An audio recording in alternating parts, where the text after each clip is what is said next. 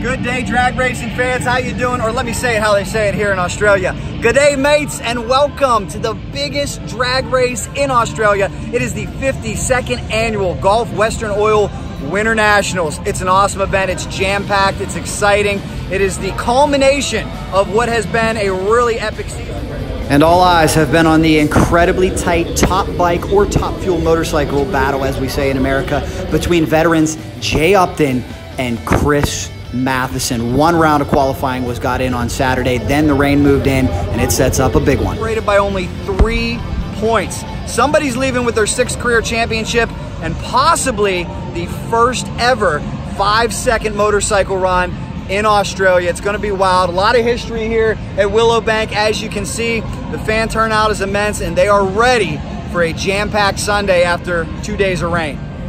Early in the morning, but fans already packing in. Look at the cool grass hill seating area. How about the Jumbotron back in the snack bar area? What a great idea that is.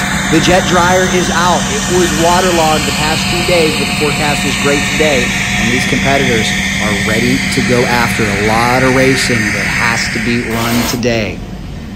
Take a look now at the Nitro Voodoo machine of Chris Matheson. And of course the ultra unique full-bodied machine of Jay Upton. I want to know in the comments, guys, who do you got? Who's winning this championship? Will it be Jay Upton? Will it be Chris Matheson?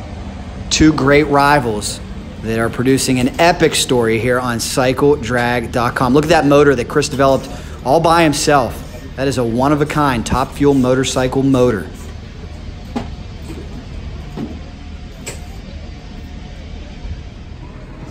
It is Championship Sunday. The sun is out here at Willowbank near Brisbane, Australia, and there is the man looking for his 6th top fuel motorcycle championship, or excuse me, top bike, as they call it over here in Australia. Mr. Matheson, how you feeling? Yeah, not too bad. Sun's out, so we've got half a chance of having a good go today. So totally different day, totally different conditions.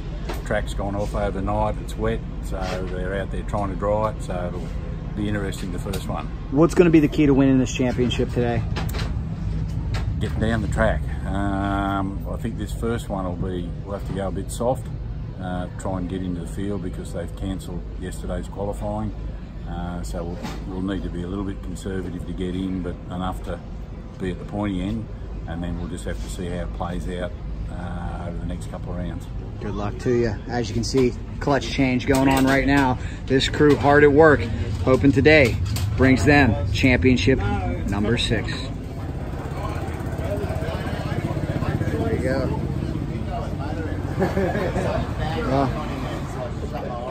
Good morning, gentlemen. It's Championship Sunday here. We got the veteran Jay Upton. How you feeling, Jay? Fantastic. The sun's finally out, huh? The sun's out. I'm soaking up the vitamin D. Had a big feed this morning. It's going to last me all day. Sufficient horsepower to make it to the end. There you go. You're 3 points behind. You got an opportunity to win a 6th championship today. What's it going to take? It's going to take us to be on our game all day. That's what it takes. Any one person in the show makes a little mistake, it's over. That's right. You know, that's how sudden death drag racing is. It's going to be exciting. Racing in America taught me one thing. What's that? If you lift for anything, you're done. That's right. Yeah, that's basically how it is. Well, good luck to you today as Jay Upton tries to stay full throttle, and this team looks for championship number 6 on this beautiful machine. Guys, who you got? Matheson or Jay Upton? All right, we are here at Willowbank with the entire broadcast team. You guys are doing such a wonderful job. I want to introduce each and every one of you real quick. You're doing a great job. What's your name, sir? I'm Rob Oberg. Excellent. How about you? Matty Kavanagh. Perfect. Terry Dale. Excellent. Hey, Chris Osley. Awesome. Mark Ellen.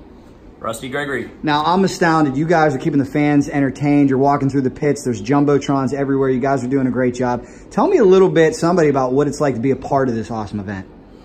Well, this is the biggest event in Australia. It's the biggest event outside the USA. So with over 500 teams, 4 days of racing, there's a lot of action to get in. We roster it pretty well. We have people looking after particular categories of racing, and we do a lot of roving stuff. So we've got somebody at the bottom of the braking area when the winners celebrate. We have people following it in the pits, and we try and get our start line interviews for the crew chiefs. And it's not easy when you get 2 days of rain and now you got to cram it into Championship Sunday. We do that over in the States, huh? Yeah, well, shit happens everywhere around the world, and it happens here as well. So we did 28 years with this event without rain, 28 consecutive years, but somewhere along the line things have changed a little bit, and we've had a bit of damp stuff over the last couple of events. Well, you guys are doing a great job. Last question, I'm gonna put everybody on the spot.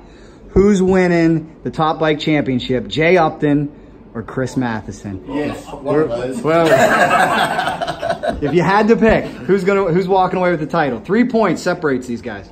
I think Matho. How about you? I'll go Jay Upton. Jay Upton, okay. Matho. Matho? Yeah, Jay Upton. How about that? I'm a fence sitter. Oh, Switzerland. I'm going to talk to these guys in the pits. I'm not making a call at all. I'm leaving it up to you guys. And to be honest, I wouldn't mind Gavin Spann come from the clouds and pull one off anyway. You never know. That's why you gotta love nitro racing. Well, any chance we see a 5-second run today? How about that? Yeah. Willowbank can hold one? Yeah. It's on. Guys, thanks so much. Looking forward to hearing from you today. Anything you'd like to add? Thanks for coming out. Thank you. Yeah, cool work. Yeah, great. Guys in the States, get over here. No doubt. Absolutely. We hope you can come join us someday as well. Thanks a lot for all your hard work. Thank you. See you, man. Well staffed in the announce department. Those guys do a great job. They really entertained the fans. And let's take you back to yesterday. This was qualifying, and the question was, who would strike first in Top Bike? Now, something to keep in mind for all of my Top Fuel motorcycle fans, the tracks over here are much different. It's a very bumpy shutdown area. Track prep is not quite the same. I truly believe Chris Matheson or Jay Upton would go right into the 5s in Valdosta, Georgia, or Budds Creek, Maryland, or one of our tracks. So when you see those numbers, keep that in mind. Nothing would mean more to Chris Matheson than to be the first to run in the 5-second zone in Australia, and the same holds true for Jay Upton. Chris Matheson has said he would like to come over and compete in the States, but not until he gets that 5-second time slip. This weekend, he's got an opportunity to walk away with the championship and a 5. Look at this packed house. You can see the weather was much different. It reminded me of some good old-fashioned Pennsylvania weather that I'm used to over in the States. Chris Matheson's bike sounded strong. Little history on Matheson's bike. That used to be the Hulk bike of Jimmy Brantley, which was the second motorcycle ever to reach the 5-second zone. Matheson has since suffered a crash, so unfortunately a lot of the parts have been changed out, but it is still the same back half that Jimmy Brantley rode to an AMA Pro Star Championship way back when. As for Jay Upton, an accomplished and talented veteran of the sport, another creative engineer. Can't miss his bike at all. It's the only Top Fuel motorcycle that has a one-piece body.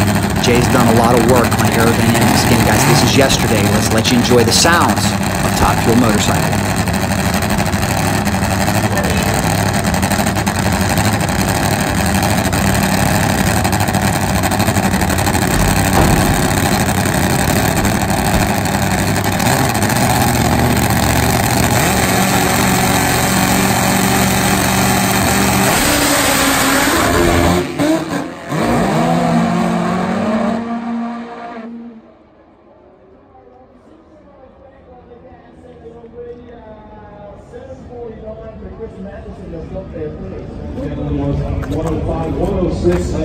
Really nice numbers.